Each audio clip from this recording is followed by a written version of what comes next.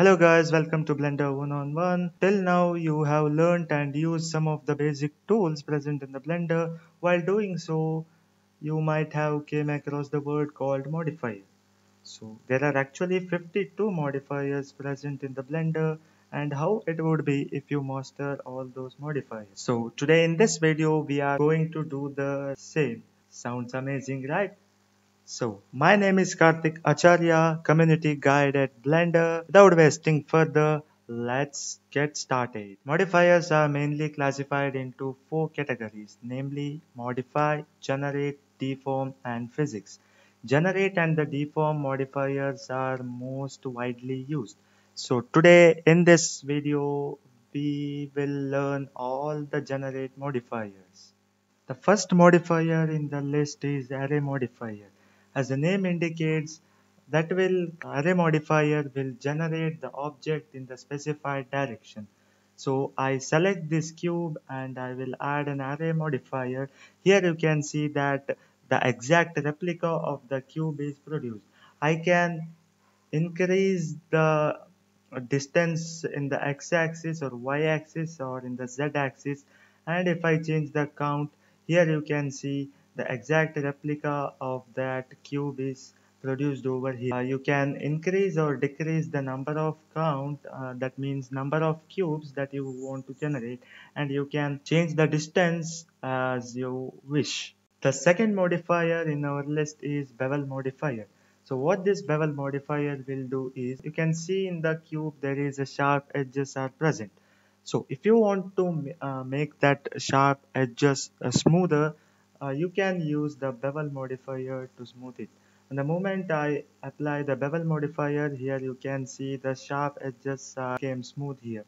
I can increase the amount of smoothness by changing the amount quantity here, and I can increase the segment to get better results, as you can see here. Moving to the next modifier in our list is the boolean modifier. So what this boolean modifier will do is it will create a hole in your object. So to do that, you need to have two separate objects. So let me import another cube over here, and I will grab that cube just above this. So you need to select the object where the hole is to be created, and as a beginner you need to know this, and you need to create on the boolean modifier. When you click that, here you can see three options are present. So first one is intersect. What this intersect will do is it will intersect only at the corners, and second one is union. It will parent these two, I mean it will join these two and create a single object. And the third one is difference. So what difference will do is it will create a whole. If I want to do, I need to select this eyedropper tool, and I need to select this cube, and I need to apply it. Now I select this cube, and if I press delete over here, you can see that the hole is generated. By using this, you can make go to the wall and all. So moving to the next modifier is build modifier. So what this build modifier will do is it will create an animation effect of building this cube. So let me delete this default cube and let me import and monkey head over here. Here you can see the monkey head is imported. Now let me add the build modifier and let me show you what will happen. So the moment you add build modifier, your object will disappear, and here you can set the start point and the length of your timeline. That means you can see this here. So when you press the space bar to play this, here you can see the monkey head is building. This is the cool animation effect you can use if you want to create, if you want to make some really interesting animation, you can use the build modifier. Moving on to the next modifier is decimate modifier. So, when you are in a sculpting mode and you are creating some head or any other kind of structure, you might know that those structures are made up of tiny polygons, squares, rectangles, etc. When you are doing using a brush in the sculpting mode, for the detailing purpose, it will create a multiple number of polygons. So while rendering, that will create a problem to you. That will slow down your PC. You'll get stuck then. To overcome that problem, you can use the decimate modifier. So let me show that. I will go to the sculpt mode and I will select the Dantopo brush, and I will decrease the detail size, and I will make changes to this beautiful monkey's head. Okay, now I will go to the edit mode. Here you can see more polygons are generated here. While rendering, this will create a problem. To overcome that, I will go to object mode, select the decimate modifier and decrease the ratio to 0.1, and I will apply that. So I will go edit mode, and here you can see with the same amount of detail I successfully reduced the polygons, which will help me in the render time. The next modifier is edge split modifier. Assume I want to move only this vertex of the cube. If I go to the edit mode and if I press the vertex selection and if I try to move, entire cube will distort. So if I only want to move this vertex, I can do that possible by adding the edge split modifier. If I click that and if I apply that modifier, I can easily change that part of that face or that vertex.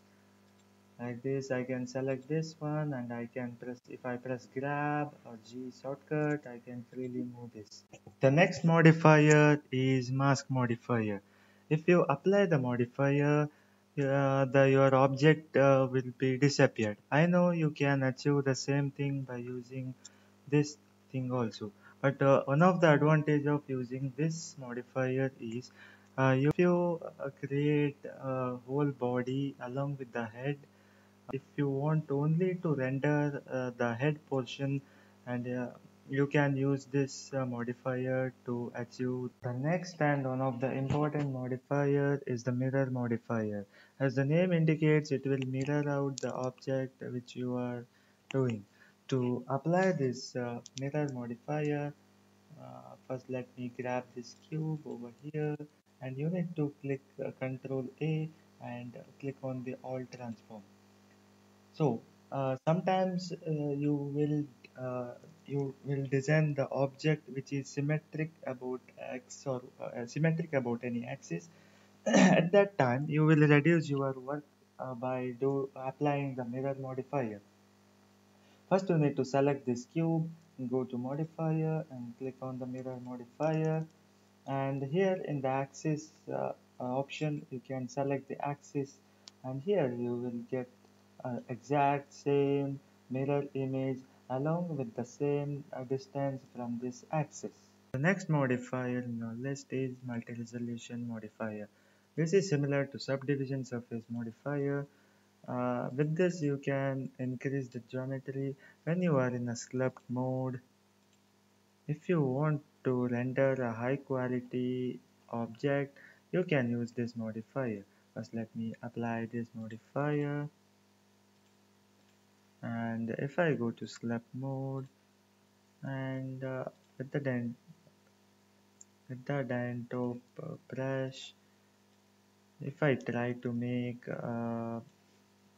distortion to this thing, and as I zoom in, the of this uh, resolution of the object will increase. This is one of the greatest modifier when you are doing in a sculpt mode. Moving to the next modifier is a remesh modifier. For example, if you have a sculpted mesh and you need to remesh it, you can use the remesh modifier.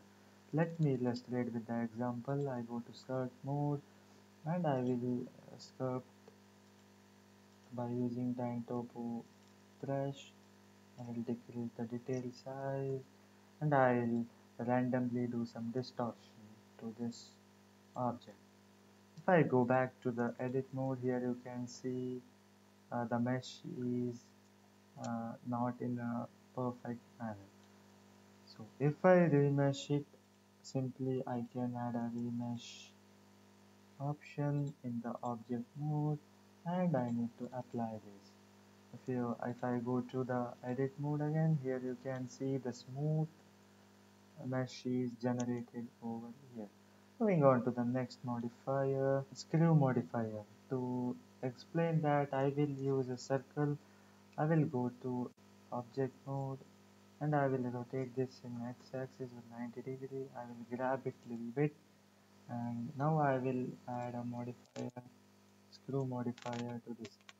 With the help of this, you can generate a spring type of shape. Like I will increase the screw size, and I will add iteration to this. So here you can see the spring is generated over here. You can increase or decrease the iterations as you wish. Moving to the next modifier is skin modifier. Whenever I apply the skin modifier, here you can see the skin of the cube is formed over here. Now I will go to the edit mode and I will select this, and if I try to scale this, the whole cube will scale. Now if I want to decrease the thickness of this cube, I can do that by going to the wireframe mode and clicking Ctrl and A, and I can uh, decrease the size of the cube without affecting the actual geometry. Yes. Jumping on to the next modifier is a solidify modifier. To illustrate that, let me add a plane to this, and I will scale it a little bit and I will grab it. So now I want to convert this plane into a cube. I can achieve that by adding a solidify modifier. I will select this and I will increase the thickness. As you can see, the thickness of the plane is increased and it converted from plane to cube. With the help of this modifier, you can really do amazing works. Jumping on to the next modifier, a subdivision surface modifier. This is similar to the multi-resolution modifier which we have seen earlier. When I click on the subdivision surface modifier, it will make our object to look smoother. I can change that by increasing the level of this. What this basically do is it will smooth your object. This will help you while modeling the mouse. Also you can see the subdivision surface modifier is used. The next modifier in our list is triangulate modifier. This is the coolest modifier among all the modifiers. If you want to take the 3D print of your object, the triangular geometry is best suited for this. If I go to the edit mode, here you can see the geometry, that is square geometry. If I want to convert into triangle for my 3D printing, I can add the triangulate geometry to this, and here I will apply the modifier. If I go to the edit mode, I can see all the square faces converted to the triangular geometry. This will help me to 3D print the object. The next modifier in our list is weld modifier. So as the name indicates, welding means merging the two cubes. If I duplicate this cube present here by pressing Shift D, and if I add here, here you can see the 16 vertices are present instead of 8 vertices. So now I want to merge this. How I can make that? Well, that's simple. I can go to the modifier, and if I add a weld modifier, all those 16 vertices is converted into 8 vertices, and that will become one group. The next and the last modifier in the generate modifier is a wireframe modifier. This is pretty much similar to skin modifier. but the handling is very much easier when compared to skin modifier. If I select this cube and add the wireframe modifier, it will convert my cube into a wireframe mesh.